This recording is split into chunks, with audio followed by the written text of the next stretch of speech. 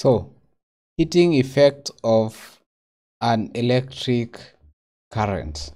So these are our topic of discussion today, and by the end of this topic, you the learner should be able to perform and describe experiments to illustrate heating effect of an electric current, state the factors affecting heating by an electric current, derive the equations for electrical energy and electrical power, identify devices in which heating effects of an electric current is applied, and finally, solve numerical problems involving electrical energy and electric power.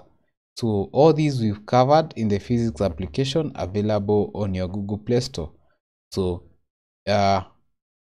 with the notes that are on this topic, you'll also find topical questions at the end of the topics in your app.